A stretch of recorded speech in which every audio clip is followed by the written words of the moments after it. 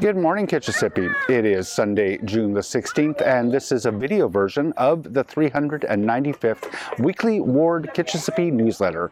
Remember, you can sign up at kitchissippiward.ca to receive the newsletter every week. I'll have a lot more links and information about some of the issues and topics we'll talk about in there. It's a very busy week at City Council. It's probably one of the busier times of the term of council, with a lot of big policy processes moving forward. It's actually a very busy time when you take a look at the cycles of terms of council. A lot of stuff coming out of the official plan that we passed in the last term. Master plans, we'll get into some details down below.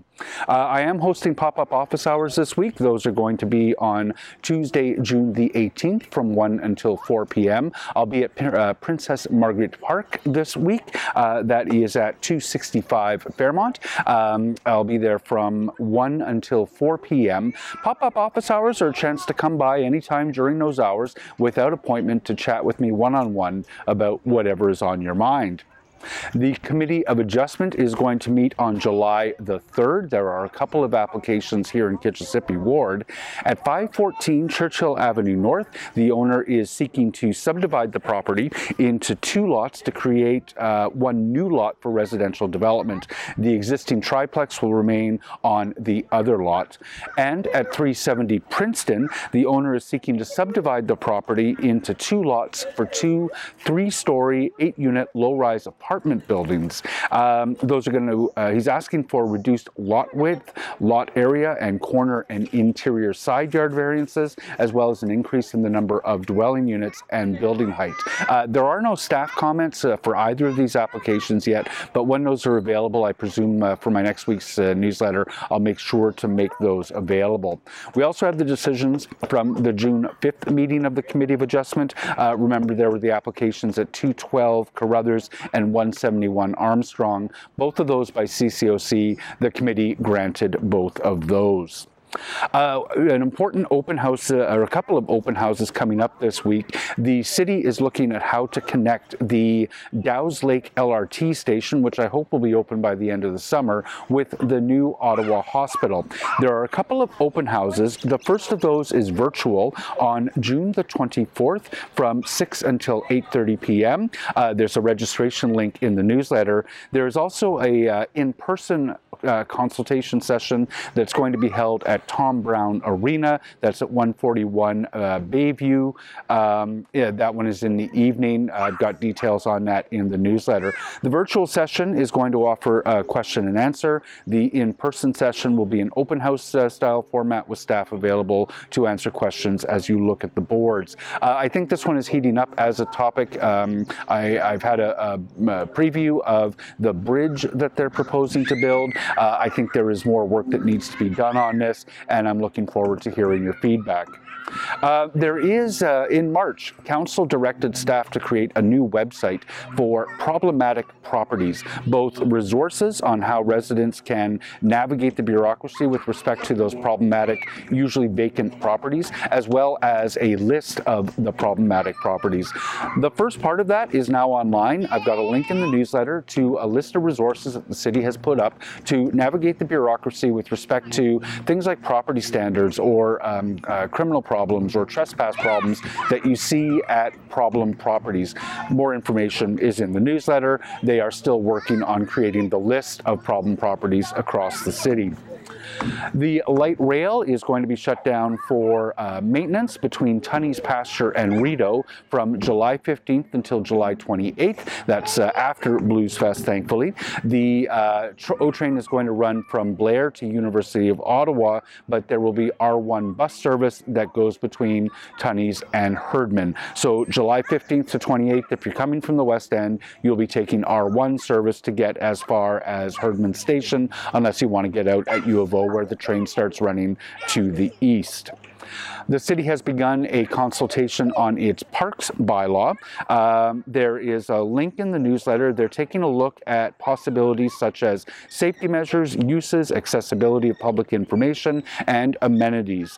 For more information about the scope of that bylaw review and the purpose of the initiative, I've got a link in the newsletter as we take a look at refreshing the parks bylaw. There's also a survey, Great Spaces, Great Places, where you can share your thoughts and ensure that everyone everyone has an opportunity to enjoy these spaces.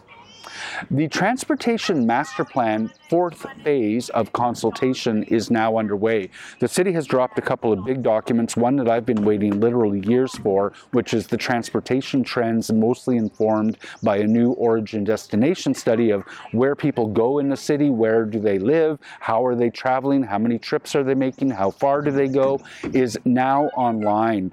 So the big fourth phase of consultation is now underway. There's a survey that you can take online.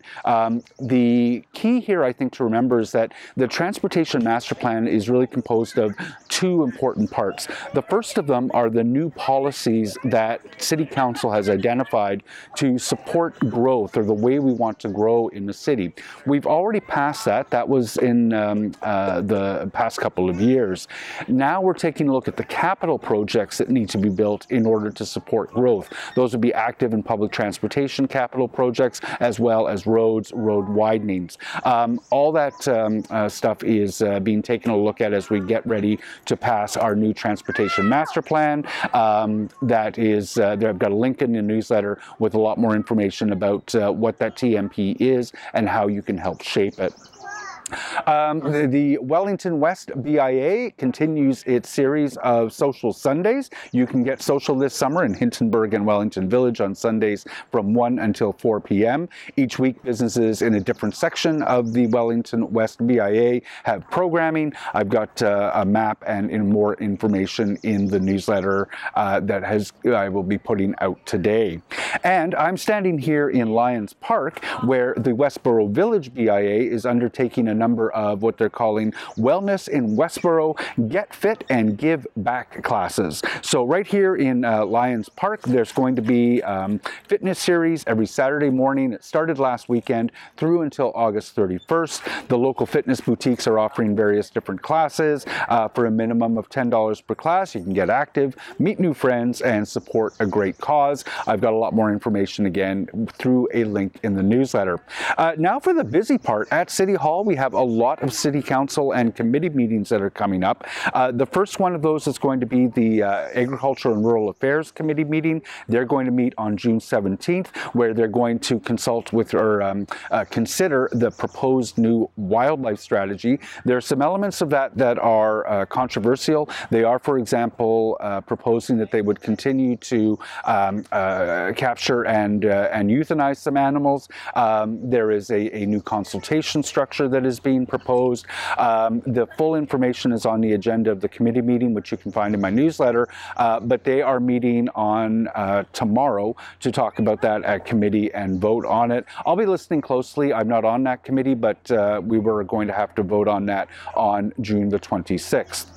The Emergency Preparedness and Protective Services Committee is going to meet on June 17th with a relatively workaday agenda. It includes receiving the reports, the annual reports from the fire and paramedic services. The Environment and Climate Change Committee is going to be meeting on June the 18th. They're going to be considering the new Solid Waste Master Plan. I spoke a bit about this in the last video newsletter. The Solid Waste Master Plan will determine how we're going to handle solid waste as the city grows. Residents know, I think by now, that our Trail Road dump is going to reach capacity somewhere around 2034, 2035. The Solid Waste Master Plan takes a look at how we can extend the life of the Trail Road landfill, how we're going to pay for extending the life of the Trail Road landfill. However, it does put off one big decision, which is what we're going to do once the Trail Road facility is actually full. We'll expect to hear maybe next year whether council wants to build a new incinerator, build a new landfill, so lots more discussion on the very long term. But in the meantime, an important phase of the Solid Waste Master Plan coming to Environment and Climate Change Committee this week. Then on June the 19th, the Planning and Housing Committee is going to meet. We've got the usual list of rezonings and development applications, including for the Canadian Tire site that's up at Clyde and Churchill, Clyde and Carling. Councillor Troster is receiving receiving a response to her inquiry with respect to forgiving property tax for not-for-profit housing developers. Basically, the answer is stay tuned. There's a report coming very soon that will go to our Finance and Corporate Services Committee.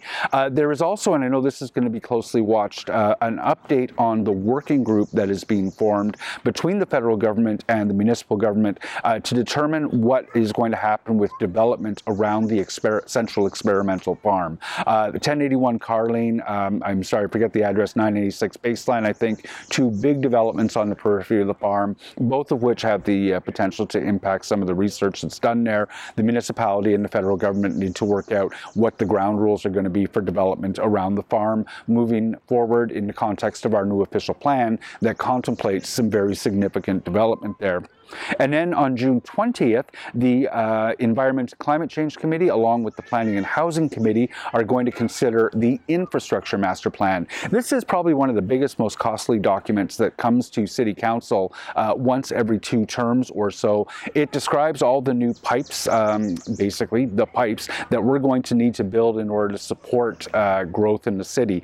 There are new parcels of land that are being added to the urban boundary as part of the official plan. Taywin is one that comes to mind for a lot of people, and how we're going to service those with water, wastewater, stormwater is a big question. The development charges that will follow in order to pay for that infrastructure are always controversial.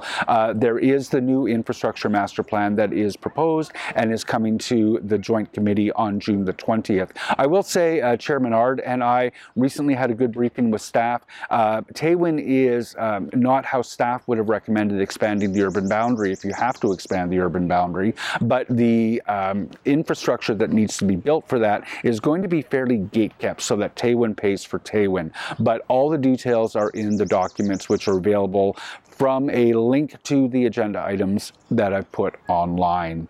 That is it for the newsletter this week. For those of you who celebrate, I hope you're enjoying a great Father's Day. I'm at Lions Park here, where I'm seeing lots of dads with their kids. I'm seeing lots of bike riding dads out there enjoying this absolutely spectacular weather. Listen, Lucky Ron, I doubt you're watching, but you put in a killer set yesterday at the Hintonburg Community Association's annual Arts Park. It is summertime. The living is easy. Kitchissippi, have a great week, and thanks for watching.